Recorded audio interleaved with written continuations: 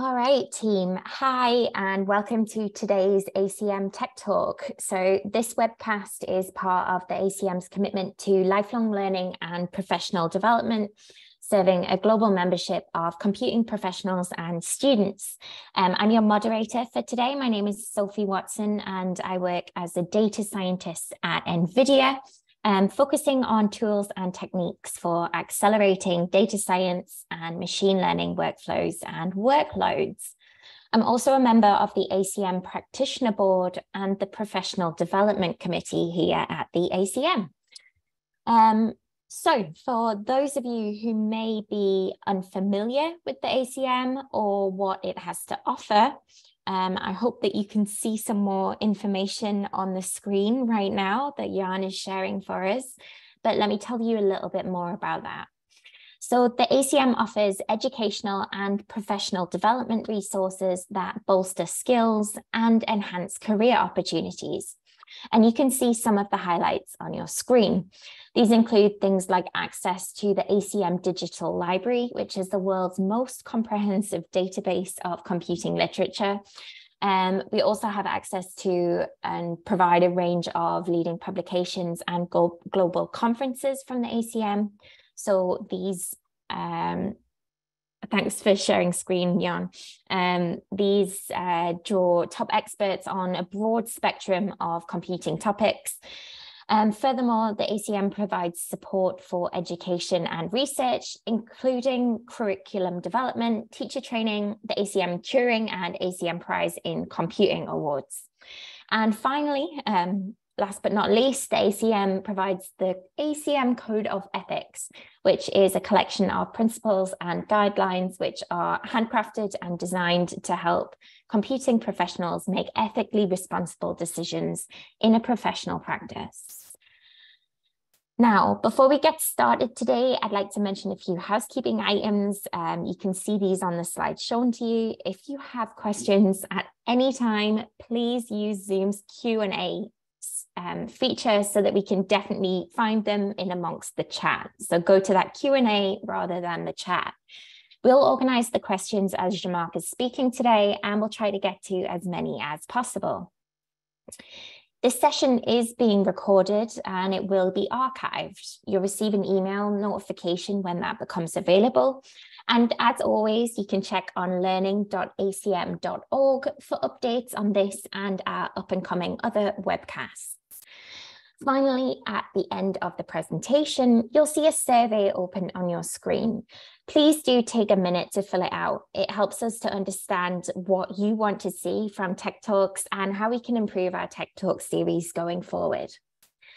So with that, I'm going to introduce today's speaker. So we are extremely excited today to be here to hear this presentation on the state of data mesh by Zhamak Dagani.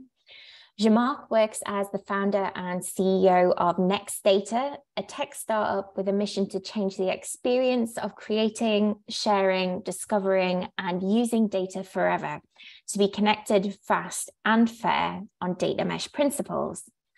Zhamak founded the concept of data mesh in 2018 and since then has been implementing and evangelizing that concept within the wider industry. And she's the author of two fantastic books. The first is Software Architecture, The Hard Parts. And the second, most relevant to our talk today, is Data Mesh from O'Reilly Media.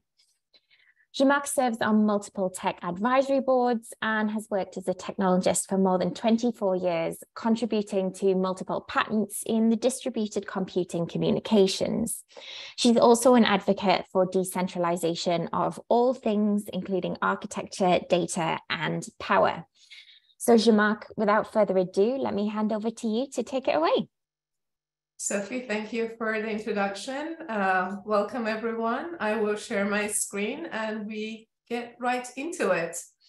State of data mesh. As Sophie mentioned, I think the introduction's there. I put two links down in the bottom of the screen for you to get free access to these books on O'Reilly platform for a limited time that they allow. Okay, why do we need yet another approach to analytical data management, why we need a decentralized or a distributed approach. And the reason is that we are at an inflection point. The way we had imagined how data shall be managed and accessed for AI and ML and analytics really has reached its limits. What this diagram is trying to show, based on my personal observation and research in the industry, that as organizations grow in their complexity, as more business domains or applications within within organizations want to use AI and ML in every function of the business, the impact and their ability to do that kind of plateaus in terms of time to innovate with data, in terms of how quickly they can respond to change and how resilient they can be when they get to, when change happens. So data mesh as an approach to managing essentially data for analytics and AI was based on the assumption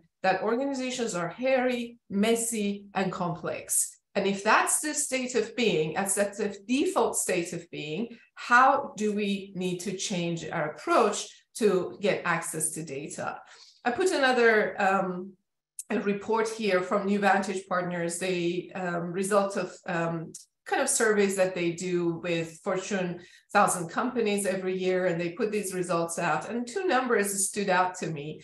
One was the amount of money that companies are spending for their data and AI solutions. Of course, the spending is ubiquitous. 99% of population that they surveyed, they had investment, and more than half of them, 62%, were investing more than $50 million, which is not a negligible amount. But on the other side, if you look at the impact of that investment, 24% of those companies are claiming to be data-driven, competing using the data, and more, just under half of those companies, nearly half, are ubiquitously applying data at scale in production, widespread within the company. So there is a mismatch between our efforts and spending and the outcomes that are getting.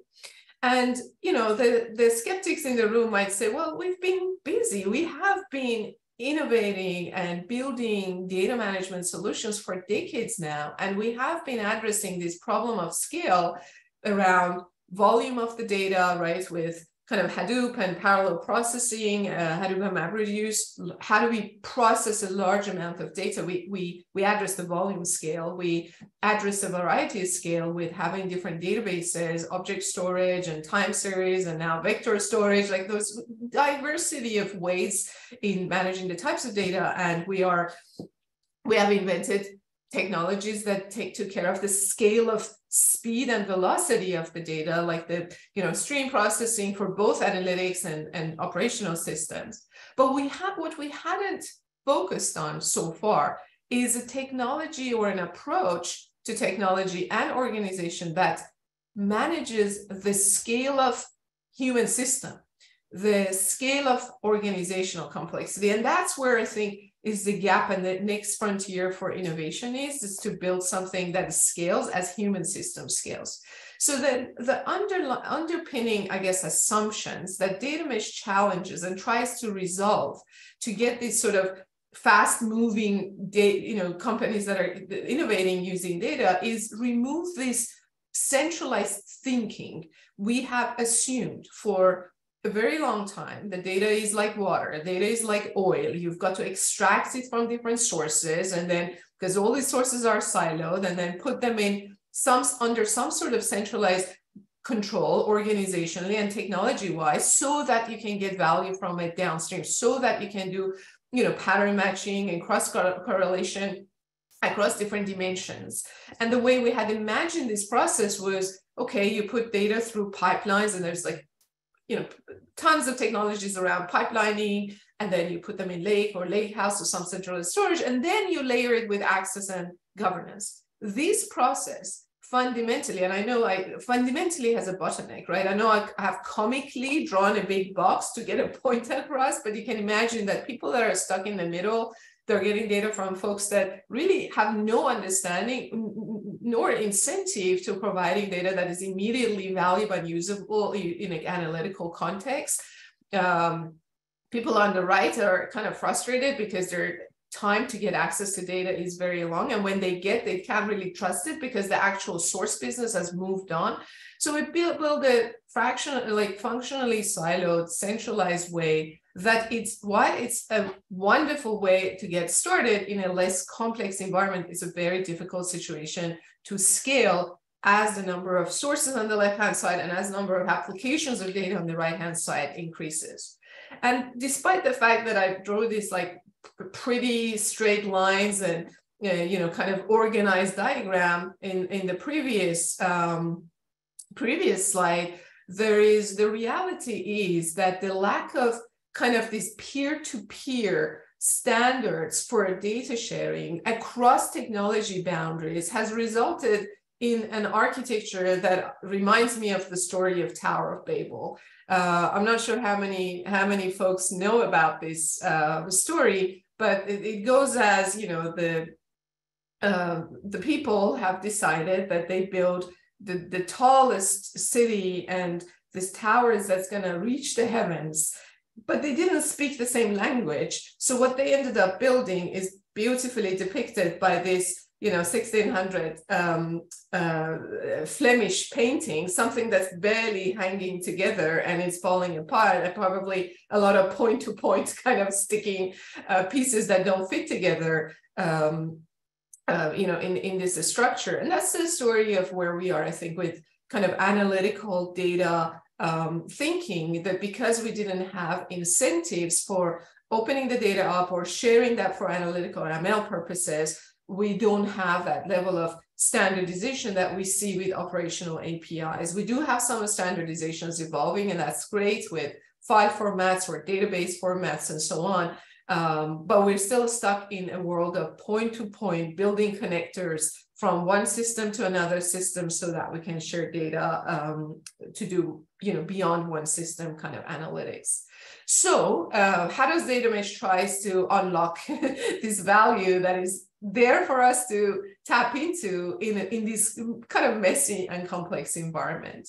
If I want to depict a picture, again, a comically drawn, colorful picture of how we can imagine data mesh was implemented, is really the distribution of responsibility for analytical and ML data sharing across organization in a way that responsibility is pushed to people that are best positioned to serve that data. And who are those people? Those people are the ones closest to the data, either the origin or the source or application of that data. Where does people sit? Well, they sit in business domains, right? They sit in closest to the business. And I don't think this is, a novel approach. If you think about back in the early 2000s, when we started rapidly moving to digitization of our capabilities in companies, we, learned very quickly this monolithic kind of IT or functional IT to be the servant to the business just did not scale, right? So we started creating these domain-oriented teams to pizza teams, giving autonomy, aligning tech and business and ops really together. This is just a continuation of that. We're at that intersection again. Our approach to data is not organizational scaling, so we're kind of continuing that trend, or data mesh is continuing that trend with pushing kind of data and analytics as closer to the business and closer to these cross-functional technology teams. What are these folks working on? What are they building? What are they sharing? So data mesh introduces this concept of a data product. It's actually a computational concept. It's not just a data or a passive concept. It's an aggregation of all of the structural components that need to come together around a particular domain, whether it's customer information or order information, particular domain, to share analytical, temporal, kind of aggregated view of the data for that domain across time and different dimensions with the rest of the organization. But the moment you think about data as a product, it's not just, oh, there's the data and come and find it. I know there was a question around kind of catalog there. They actually share through APIs discoverability information, metadata information, usability information, everything that's needed in a timely fashion so that a data user can be delighted finding it, can easily find it, can easily understand it, can easily get a sample and start using it.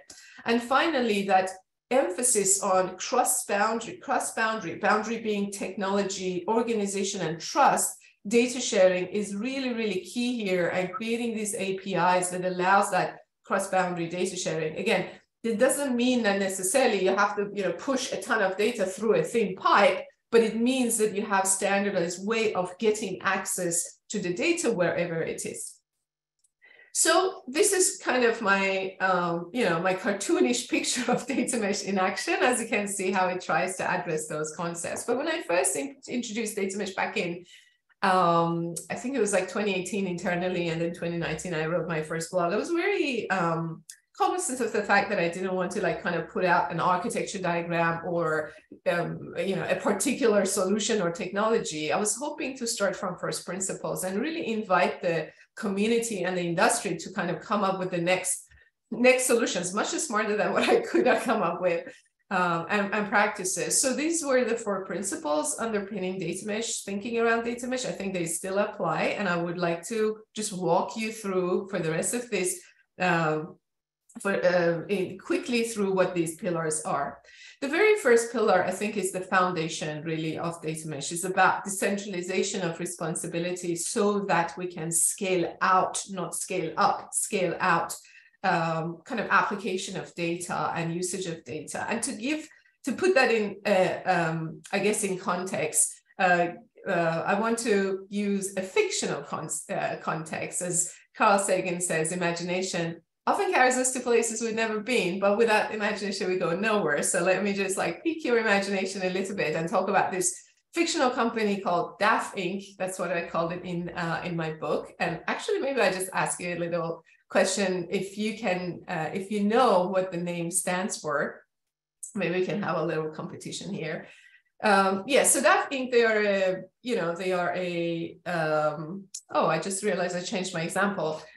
This is an e-commerce company, and they, like any e-commerce company, you have teams that are, they are a commerce company. There's a retail company, and like any retail company, they have an e-commerce team, right? What is the business outcome of that domain? Is growth through digital channels, right? So they have probably a bunch of applications, microservices, user-facing applications that runs the e-commerce business. And what data mesh suggests is that this cross-functional team and now has people that are working closely with the app dev teams and building these data products around any data that honestly can both help the e-commerce team and the rest of the organizations to achieve the business outcome they're looking for. Here might be, Amazon sales information, sales that are happening on different channels, or Walmart sales, or whatever the commerce team is interacting with digitally. There might be a retail shop domains, right? These are the folks that are working with the point of sales applications and logistics and things that are really inventory of the shops so that they can sell through retail channels. And there could be many different data products, again, available for analytical use cases across, sales, inventory, retail customers, and so on. And if you want to get, products effectively, you have shipping domain. And all of these domains are exchanging data, exchanging analytical APIs, putting ML into actions. For example, Sophie's a lot more expert than I am, than I'm pretending even to be, but you can perhaps imagine changing the shipping and logistics and routing problem from solving that problem from probably some sort of a rule-based engines to data science optimization kind of application. So, but to do that, you need to have access to data products from the inventory, like which shops are running out of inventory where as one of the inputs parameters. So that's kind of in a nutshell what domain-oriented ownership is. Data as a product is the second pillar, and it was really put in place to counterbalance the challenges that can arise from this domain-oriented ownership of the data. And that's often is a problem that we had before, which is siloing of the data, right? What incentive do I have as commerce team to share Amazon sales data with the rest of the organization? I'm using it myself and I'm improving, I don't know, our contracts or our relationship with Amazon or how our products is showing up. But really, I don't have much incentive. And that's data products tries to change that, tries to change our relationship with data from data being an asset to data being a product. I don't have much incentive to share my assets. I don't know about you guys, but as a product, it's a different story. As a product, we want to delight and enable and empower the users of the product. So what I could think of, which is really a build up on top of what we had in the past as FAIR, is this 8, I guess, characteristics that in my mind are the absolute minimum to consider data as a product. And maybe you can be, shortened as that acronym up there at DAB units. So what are these characteristics? If you put yourself in the shoes of a data user, what is their journey that they go through to use data that feels like using a product, right? First is that I have a hypothesis, I have a question. I wonder where can I find the data that can possibly answer this question, can possibly be explored to find some patterns, right? I have to discover the data. So every data product, not centrally, every single data product itself has a mechanism for it to be discovered. Well, okay, as a data user, I discovered it. I need to understand the data. What mechanisms every data product individually, again, not something else outside in the universe, but the data product itself provides for it to be understandable. So this could be anything ranging from just a basic schema to computational notebooks to sample data, anything that helps with understanding. It needs to be, okay, I understand it. I need to trust it. How the data can be trustworthy. Again, trust is closing the gap between what we know and what we don't know. So what gap remains to be closed? And that's the SLOs, the metrics that really defines how complete the data is, how timely it is, and what population it includes, what population doesn't include, anything that helps me, again, answer, is this the right data that I can responsibly use to create some insight? Every single data point shall be addressable. So I don't go through all of this, but there's 8 of this, and in the book I expand on what these things are. But maybe one of the ones that are really important to me is this natively accessible. If you think about how we shard data today, how do we distribute where we put the data? One of those access we use is technology. Oh, do we want to use this data as some sort of a SQL endpoint with data warehouse kind of a snowflake model, or do we want to use this as columnar features, or do we want to use it as a graph? So depending on this technical mode of access and topology of storage, we end up copying the same data all over the place. So if we change that and say the first class concern for encapsulating a concern around data is the domain, then the second class concern becomes in what endpoints, in what modes and topologies and syntax I need to share this data. So then you have this concept of like outputs that provide that data in different modes of access, depending on whether it's an analyst running a SQL or whether it's a data scientist running a machine learning training model. Inside of it, again, emphasizing data product is a computational and data unit. It's data transformation that creates the data and metadata and policies. Again, we try to go into the world that these data products are autonomous. They can be autonomously owned and managed, and we don't depend on this disparate units within the organization to support. Of course, there is infrastructure support, and that takes us to the third pillar.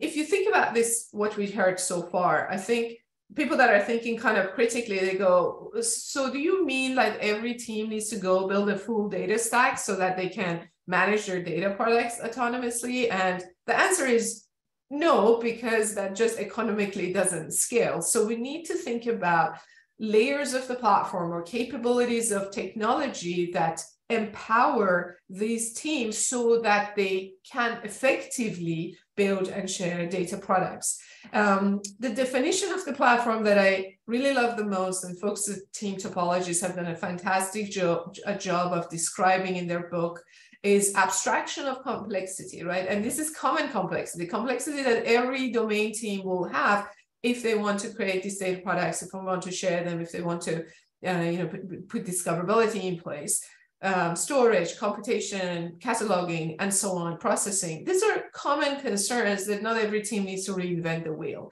So the third pillar is really about abstracting these and providing these capabilities. Again, as APIs, I'm a really big fan of API first approach. When we create isolation of technology and integrations, everything as a service almost. And these lollipops are kind of my notation. And you probably know now how old I am from taken from back in the day UML notation, to show that really creating a self-serve set of APIs for people to access the technology to create data products is something that we need to think about. So the last piece, again, counterbalancing this dilemma that we have, which is we said, okay, you can go and have your cake and eat it too, which is like decentralized data, have autonomy, and you get empowered by, the self-serve data platform, but don't get fat. This is the don't get fat part, which is you can have decentralized data, but you can still have some level of trust and harmony in terms of those cross-functional concerns. We often call them governance concerns, across these isolated, kind of independent, not isolated, connected, in fact, through data products, but nevertheless, autonomous teams that are all moving at different speeds. So how can we make sure that we have some level of standardization in place that when you discover data products across a mesh, you can still have a consistent experience of what does security mean? How does security gets implemented? What does discoverability look like? So there's a fourth pillar to answer that, and it's a federated computational governance. It's really a combination of two things combined, and I won't go through both of them. One is a federated operating model in terms of who makes decisions and how we make decisions, as what needs to be standardized and what doesn't need to be standardized, what can be diversified, what decisions are made globally, what decisions are made locally. In any organization, whether it's data mesh or something else, I'm building a company right now, even I'm struggling, with sort of this, how do we make decisions, right? To give autonomy, but yet have enough global visibility to make the right decision locally. So that's the operating model, and it's in the book. You can kind of have a look at it. But the piece that I want to double click here is really the computational part, is that right now, a lot of the prior art on governance is centered around people being in a very difficult position, way late, after the data has been produced, gone through pipelines, put in place, try to get their arms around what data do we have? Is this a gold data or is this silver data? And do stamping and write policy documents to apply it. Yes, there are tools have been built to kind of support them and augment their process with some sort of a machine-aided process, but nevertheless, it's fairly late. It's done by people that are not in the best position to actually implement those controls. So this is, again, taking lessons learned from microservices and cloud migrations that we had to go from perimeter-based and fairly manual, perhaps, security and policy to a zero trust almost architecture by encapsulating and codifying policies at every single touch point in the most granular level, here being data products. So every data product in data mesh has an ability to encode and codify and capture policies that applies to it internally or globally, push to it, and then execute it at every point of read or write or access to the data. So where we are, so that was hopefully is a quick sum up of what data mesh is about. This talk is about also state of the data mesh. Where are we? It's been a few years. I think really data mesh has captured hearts and minds. I put a few logos. There are many companies that are implementing data mesh and on their journey. And there is no common, kind of sector that I would say, this is only startups and scale-ups. In fact, these are often large organizations that are very complex and very hairy, and they are feeling the pain points that data mesh surfaces. They're across the industry. The interest in data mesh is growing, as you can see, as a kind of entertainment factor. I put a couple of Google Trends diagrams here. There is a large community that has grown, and shout out to Scott Herleman for starting the community, and it's actually now getting more support.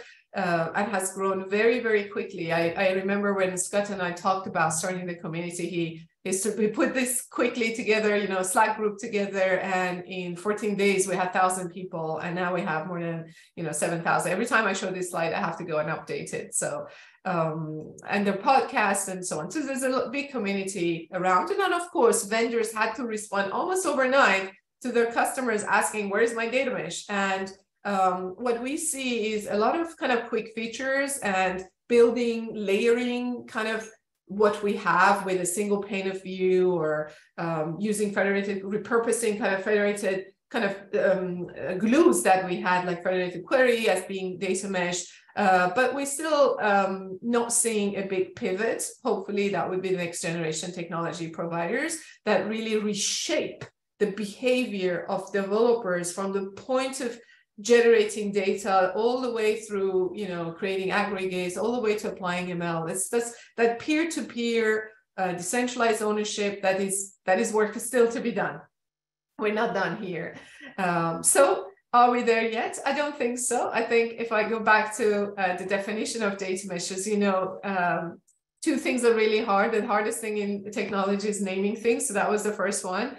And the second one is defining it. This was my attempt as defining this concept was as a decentralized socio-technical, again, it's a technical and organization, not either just one of those, both together, to manage and access data for analytics at scale within or across organizations with a decentralized, in a decentralized distributed way.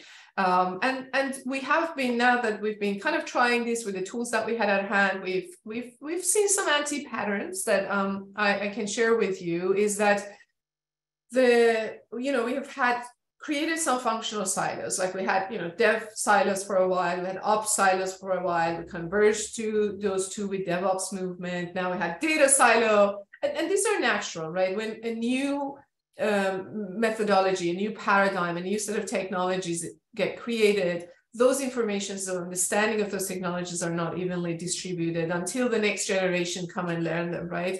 So when that happens, we to optimize and still be effectively applying those paradigms or technologies, we centralize people.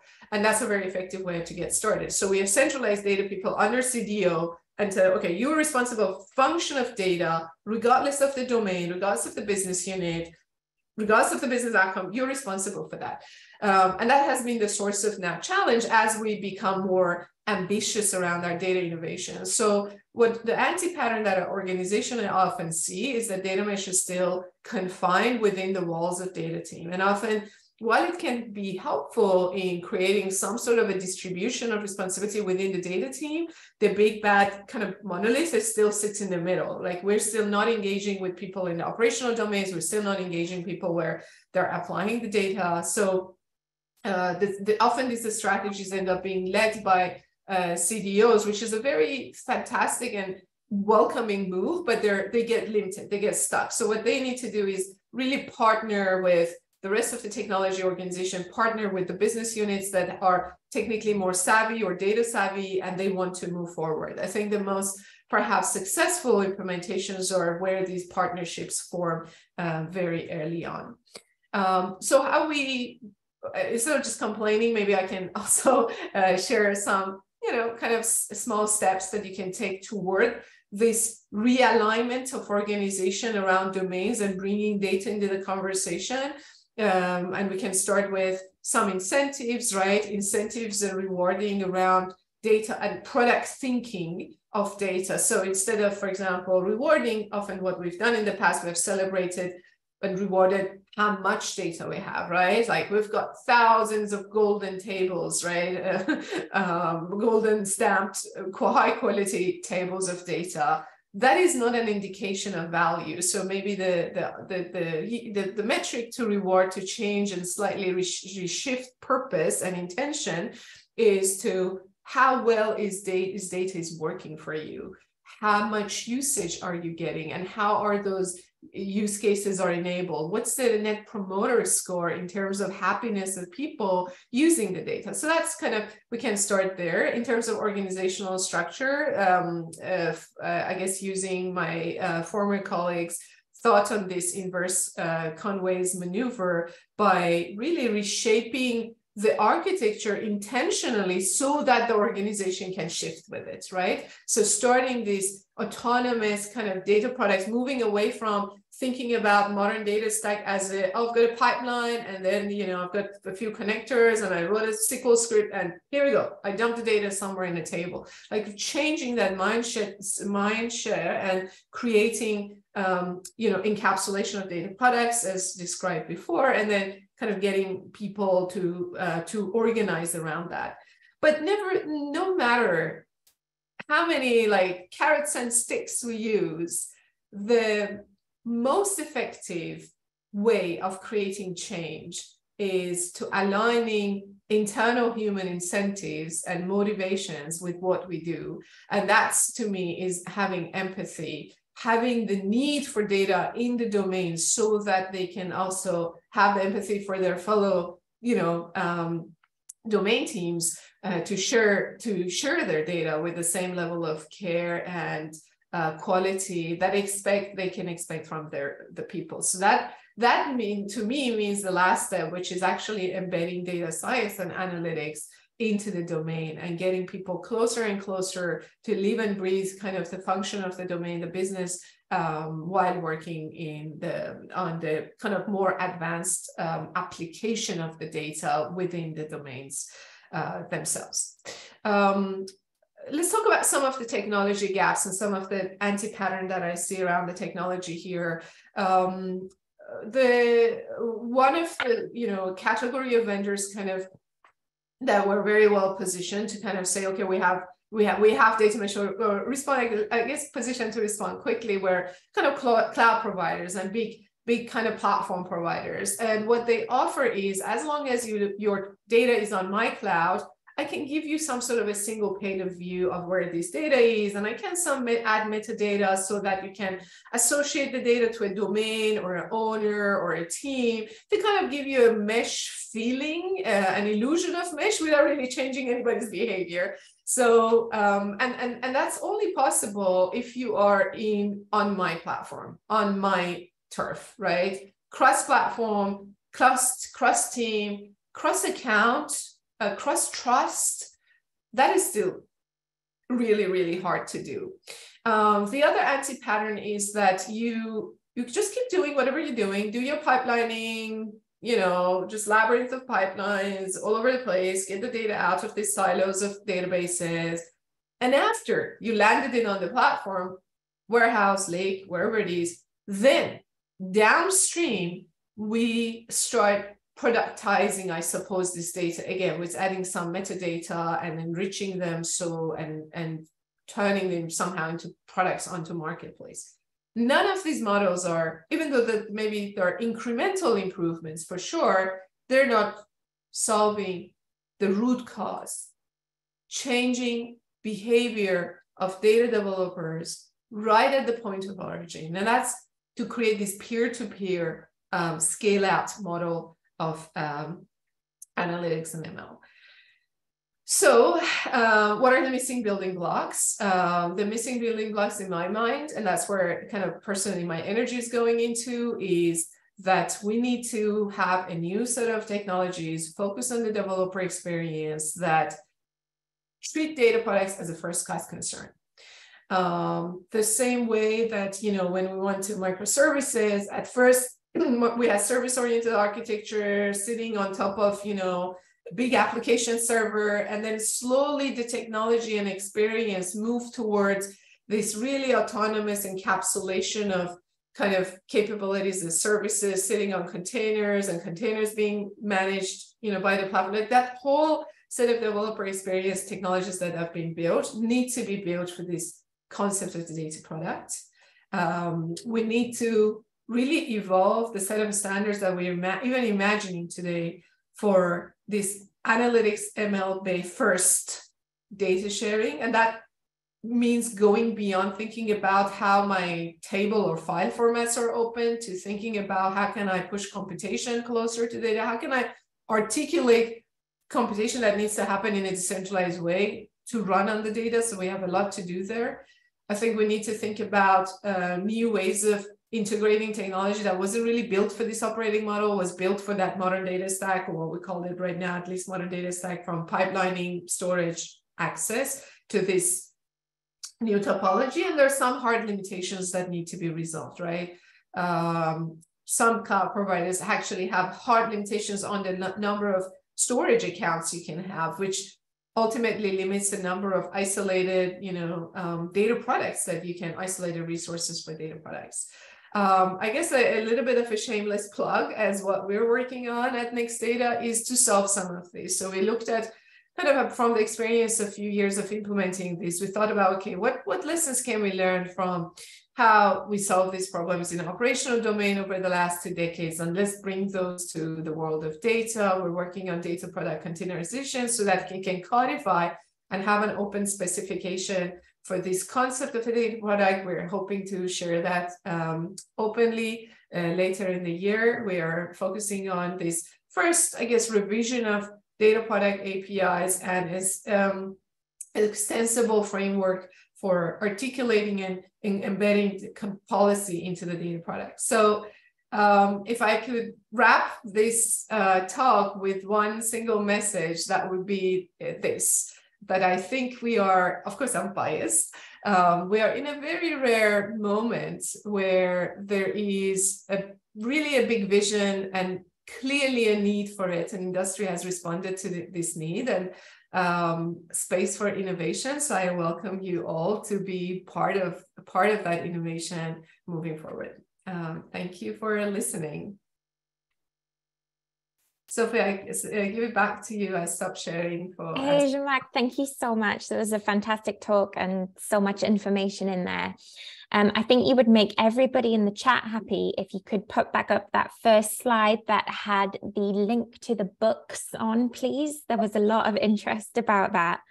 Sure, absolutely. So let's get that back up and shared, and then we can start some Q&A. Sounds good. I will do that. I actually, as I put it up, I noticed that my link wasn't correct. So let me share that back again with the correct link. Sharing again. Here we go. Thank you so much. Fantastic. Okay, and hopefully a kind soul in chat can read those links and share them with everyone else in chat as well, so that people can copy and paste them. Okay, so let's start on these epic questions. We've had some fantastic questions coming in. So one question and one theme that's come in is that, in your book and in your talk, when you talk about data, you're specifically talking about analytics data, and less so this notion of kind of operational data. Is that something that you're able to kind of speak to? And do you see this kind of the notion of data mesh being extended to cover operational data? Sure. I mean, in my mind, that already exists. We solved that problem. We solved that problem with microservices, with GraphQL APIs, with REST APIs. Operational data, when we talk about what do we mean by operational data, often I think about operational data that needs to be updated a lot, transactionally updated. There are probably many small writes, small reads, and rapid change of the data with atomic transactions. APIs that, again, small reads, you read maybe, okay, tell me the customers that bought a certain product yesterday, or show me the details of this particular customer. These are the type of user interfaces or transactions that are meaningful within a business transaction. Analytical data, conversely, is about probably not as many small reads, fewer reads, but very, very large reads, right? I need to traverse all the dimensions of customers across time and across geographical locations so that I can process this data, right? So that there's a different access pattern, there's a different read and write pattern. And that's what we haven't solved for. And that's why it's an extension. I know people try to converge the two into one. In my mind, we have solved that problem. We just need to extend it to analytical data. And I don't want us to get distracted from what the hard problem we have here to solve. If, 5 years down the track, fast forward, there is a technology that somehow manages these two, that's great. But I think when we think about technology, I always think about the people behind that technology using it day to day. And if you tell me that it's going to be the same person, I probably disagree with you. The same person that wakes up in the morning and thinks about, okay, my user interface, my e-commerce application is not responsive because it's making too many REST calls, or the APIs are not designed for this transactional relationship that I have with the customer. And they think about the modeling of the database, in a certain way. We tell them, no, you've got to wake up in the morning. You also need to think about how to design that database so that your analysts and data scientists can do what they need to do. I think that's just too much to ask. You have to have this split brain. So I think even if the technology comes together, I think there's still going to be a separation of concern. But this separation of concern is being implemented as what we call kind of collaborative quantums, as in you have kind of the app developer thinking about the operational data, and you have the analytical data product developer thinking about the analytical data, and they're working in a very collaborative fashion in the same domain. But I could be completely wrong about this, but I guess that's just how I see the world today. That's fantastic. Thank you for sharing that. And I think I agree with you. So if everyone else disagrees, at least we're on the same page. So some kind of questions around, the need for legislation and security, certainly with things in the EU like GDPR and, impacting the ability to have, restricting access to data and security. In terms of kind of data ownership and kind of determining where to draw the barrier with that kind of data security, do you have any recommendations for how to do that?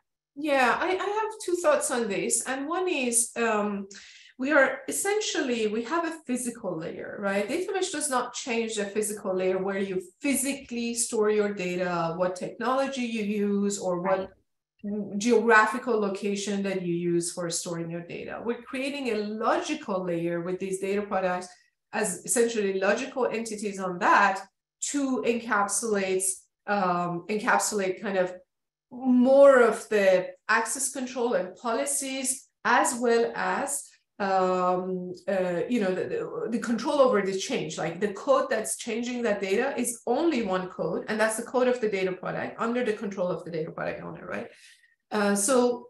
With that, then I think people still have a level of, they can make decisions at two levels. One is physically how we're going to create a platform that serves these data products so that physically we control where the data lives. So you have a level of control there. And then at the logical layer, the policies that make sense to be implemented at the logical layer, they're actually, I think, more powerful, because you can use this boundary of data product event as a way of segregating different classes of data products based on their security concerns. So you might say, in fact, because it's a scale out model, it's not expected from you to have all of your customers in one data product. You can have customers in AU, if you're, let's say, global company, customers in AU, customers in North America, customers. This can be all different data products, and you can manage their policies at that level differently based on the regulations and needs. So I think, and you can again have your cake and eat it too. These data products are linked, they can be linked to each other, they can be aggregated for people that have access to all. So I think, in fact, it's boundary of data product is a nice way of have a place that at a pretty granular level, you can go as granular as you want within a data product to define the boundaries of different policies can be applied. Right. And so who do you see as being responsible for ensuring that those policies are applied at the correct level and, security is managed and so on? Whose job is that? Yeah, I preface my answer with the thought that it's an evolving situation, right? We're still figuring out. People that I work with, they come across they're on a very different kind of wider spectrum, from still centrally controlled to decentrally domain controlled. So I think there is a spectrum here. But the principle and the thinking behind it is that the definition of policies, as in how do we articulate quality? What sort of quality standards do we want to adopt? Do we want to adopt W3C quality, metrics? That's a decision that I think needs to be made globally. And if your organization wants to do that in a federated fashion by inviting domain data product owners, remember that now we have this new role of data product owners because this is a product and this is a long-term ownership. By inviting data product owners into that federated team with subject matter experts that understands quality, with and create this federated governance team to make that decision. That's great. If you want to make that decision top down, you will have a hard time, but that's fine. So at the level that you need a standardization, you want to, of course, elevate those decisions to be applied globally. But then when the question is, who is responsible for implementing that so that every data product is exposing these quality metrics, that comes to the domains, because they are the ones building the data product. They are the ones that should be responsible and are able to calculating the quality, putting the code that makes sure there are no gaps in the data or the distribution of the data is correct. That's their responsibility. And they get support, of course, from the platform, building in the tools that they need so that in a standardized way they can use these libraries or SDKs or whatever technology to expose that. So it's I think that the decisions are made at one level and execution is made as close to the data as possible. Having said that, data product design has two ways of getting it, again, enforcing the policy happens, like actual execution and validation, and execution happens at the level of the data product computationally, but how to get the policies to the data product, there's the idea of the control port where you can kind of globally still author even your policies and get it down to the data product, or they can be locally authored by the team. And I think that's up to every organization. Fantastic, thank you. We've got a range of questions about kind of how can people get started, and are there specific examples of data mesh being implemented in specific domains? My suggestion here is to point them to your books. I just want to check whether or not you've got anything to add there. Yes, I think the data mesh, I would say data mesh learning Slack channel that I shared with you, and the meetup around it and the podcast around it. Scott Hellerman has a data mesh radio podcast that you can hear from everyone that's doing something with data mesh. There are a lot of case studies that's shared on the meetup as well. So connecting with the community will be probably the best source of connecting with your peers who are implementing data mesh globally. Yeah, Scott is fantastic to spend time with and listen to in this space, so definitely reach out. Okay, we've got time for one more question, I think, today. So thank you to everybody for the engagement here. Zhamak, what do you think about the future of data in the next 10 years? We can go, yeah. So, since Moore's law isn't a law anymore, and I know this is a very vague question, but I'll give you the floor. Yeah, I mean, thank you for that open question. There are many facets to that, right? I've been kind of putting my blinders on and focusing on kind of the social and organizational impact of how we treat data and how we treat data in a way that we get value from it. To me, if I think about at a societal level, we still depend on collecting a large amount of data before we can train a machine learning model, before we can have amazing technology and powerful technology like we saw with ChatGPT a few months back, right? So that to me can lead to a pretty dire situation in future, as the people that will have the power to create those competitive solutions are the companies that can sit on the largest pile of data, and that's pathologically unfair. So we can either continue that path from the data management perspective, or maybe data mesh can be a stepping stone to rethink that and say, just like API economy, that really empowered even the small players to come and provide value in the market and have a role by using APIs that's provided by other folks. How can we create that data API economy in a way, it's still in a responsible fashion, keep the ownership and control with the source, but be able to create these fantastic, powerful ML AI-centric solutions over decentralized data. So we have two paths to go. I know what my mission is, which path I'm working towards. So I think we get to see what happens, but I hope in 10 years, we create a more fair and equitable way of getting value from data. I would like that very much. Well, I want to thank you so much for spending time with us today, Zhamak, and giving us your insights, answering all these questions and telling us everything about data mesh. And thank you so much to the fantastic audience we've had today. We've had incredible engagement. We've had over 60 questions come in, as well as much action in the chat. So thank you all. This talk was recorded and it'll be available online in a few days at learning.acm.org. And you can find there also some announcements on upcoming talks and other ACM activities. So be sure to check out learning.acm.org and acm.org. We would be so grateful if you could please fill out our quick survey. This allows you to suggest future topics and speakers.